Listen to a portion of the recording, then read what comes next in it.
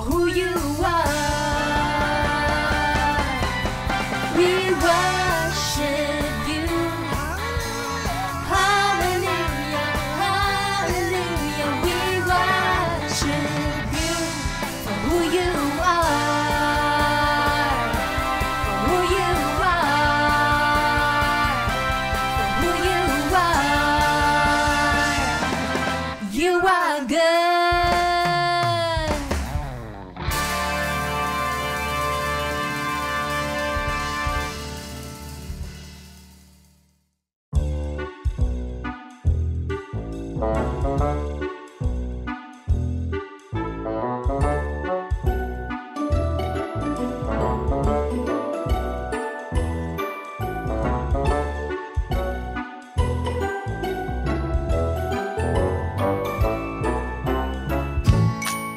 guys! Spending too much time in front of studying, playing games like basketball, football, and running? Me, Gratia.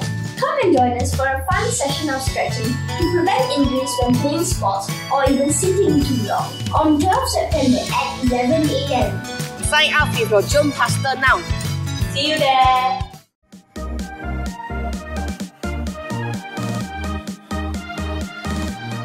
Hi, Energized! Hi Energized! Welcome back to this week's lesson.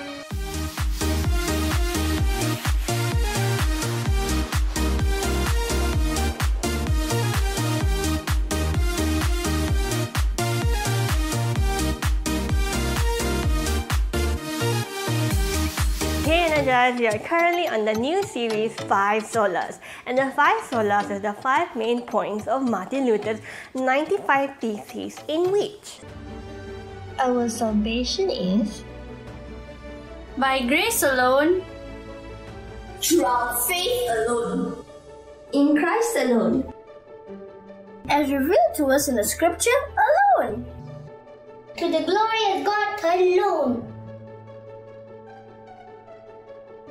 last week we talked about Sola Fide. Salvation is a gift that we receive through our faith in Jesus, and we are completely 100% saved by Jesus, and God declares us righteous or right with Him. Even if we don't do something right, that will not make us any less righteous, because we are justified by the blood of Jesus and we have His righteousness in us all the time. Sola Fide, our salvation is through our faith alone in Jesus, not our work. Next is Sola Gratia, and means grace alone. Grace means unmerited favor or us receiving more than what we should have.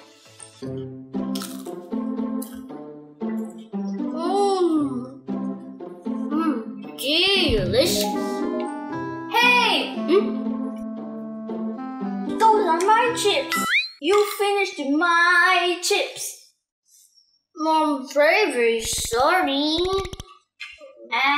I forgive you. When we forgive someone, that is called mercy.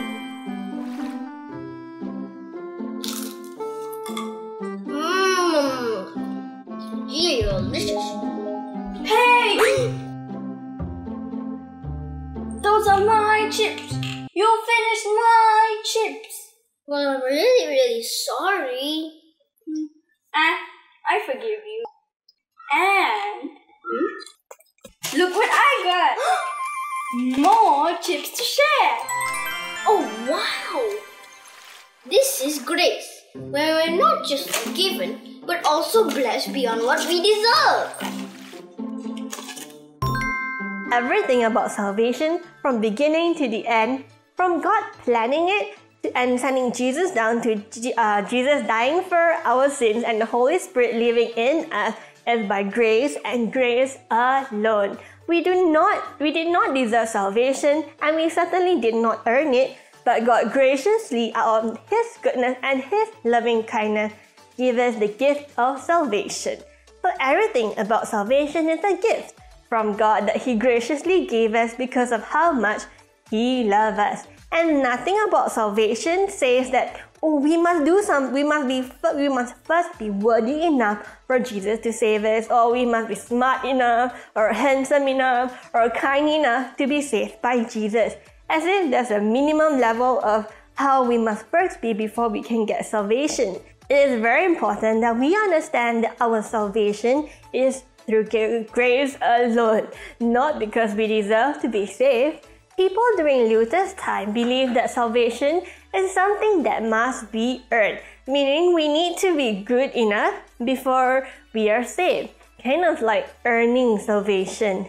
But what did the Bible say? Romans 5 verse 8 says, "But God demonstrates His love for us in this: while we were still sinners, Christ died for us." Salvation is not something that we earn. Imagine this.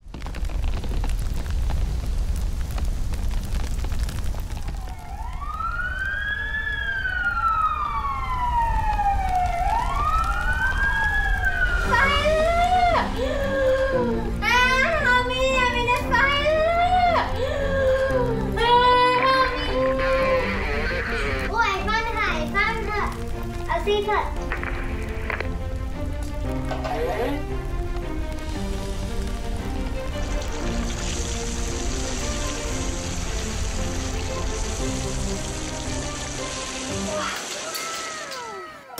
Ayah. So heavy. You should learn to look. Did Joy have to do anything before she was saved by the fireman? Like be nice to the fireman, or give stuff to the fireman, or love the fireman first? Nope. And in the same way, Jesus saved us not because we're good to Him or because of how much we love Him. He saved us out of His great love for us. Now this is a gift. When you give gifts to your friends or to your parents, sisters or brothers, do you tell them, Here's a special gift for you. Wow! If you want this gift, first you have to sweep the floor and water the plants. Then only I'll give you this gift. But that's not a gift at all. that's not what we do, right? Because then it won't be a gift. And if we have to work to earn the gift, it's not a gift. Well, the definition of gift, according to Oxford, is a thing given willingly to someone without payment.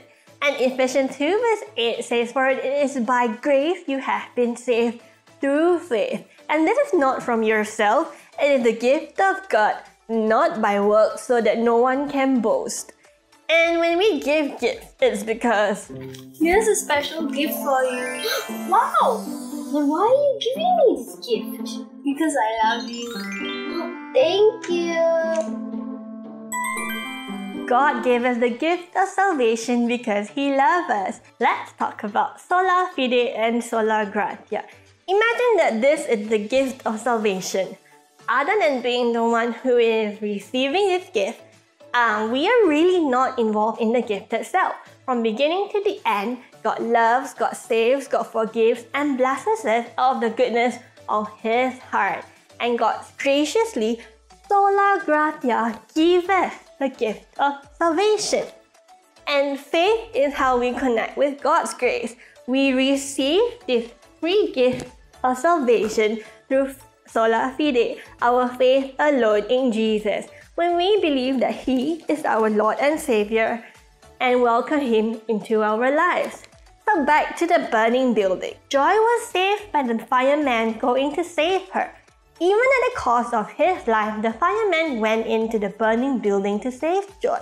Joy did nothing to deserve it. That is grace.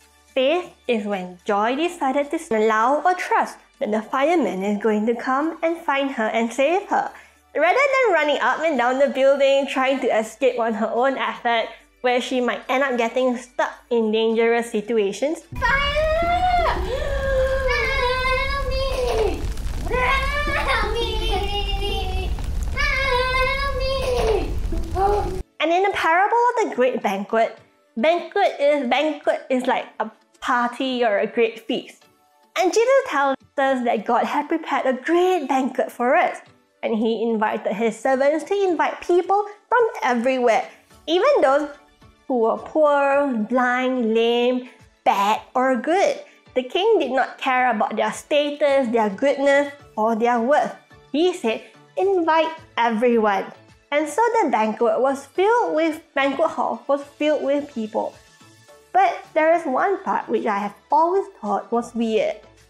See, the king saw a man who was not wearing wedding clothes and ordered his servants to throw him out into the darkness. On one hand, I understand the master. If I have a huge banquet and it is a wedding banquet of my son, but suddenly one of the guests attend without wearing the appropriate clothes, I'll be so mad. On the other hand, well, the master did tell the servant to invite anyone and everyone. What if that man is so poor? What if he has no money to even buy wedding clothes in the first place?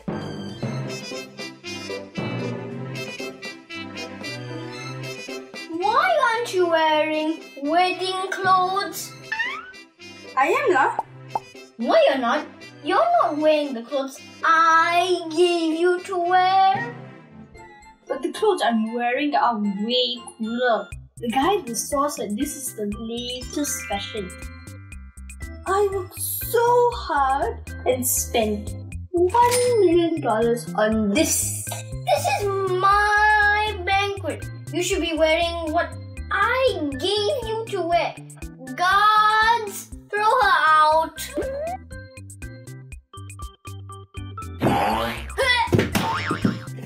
In those days, when there's an important banquet, the host will always want to make sure the guest is wearing their best, or at least wearing appropriately, and so they will give their guests wedding robes to wear to the banquet. And why are robes so important? Isaiah 61 verse 10 says, God hath clothed us with garments of salvation and wrapped us in a robe of His righteousness. Guest was not wearing the garment of salvation that God gave him to wear. He was not wearing Jesus' righteousness on him.